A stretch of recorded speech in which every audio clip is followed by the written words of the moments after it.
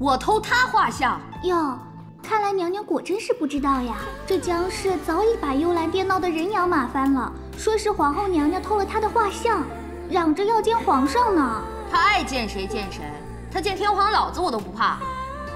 告诉你，他人我都摸过，我偷他画像干啥？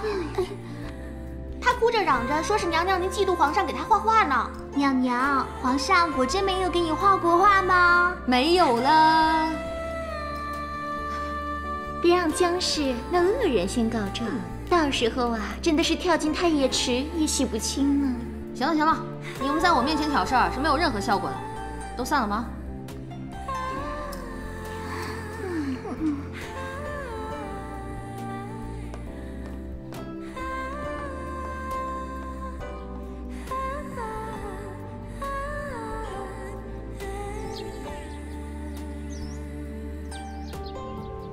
哎呀，你就告诉人家嘛，人家好不容易才来求你一次。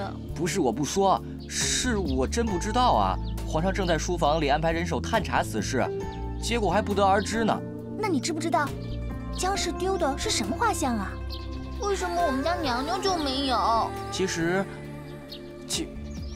实这话没有也罢，你回去告诉皇后娘娘，这事儿不用放在心上，因为这画像几乎我们后宫里人人都有一幅，就连我也有一幅呢。啊，你也有？啊，上次皇上喝醉了，就给我也画了一幅。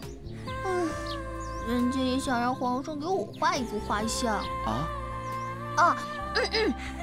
那照现在这个情况呢，我们家娘娘没有才是好事呢。这画像也不是什么稀罕物件。我这就回去告诉娘娘。这个卸磨杀驴的丫头，就不能和我多聊两句吗？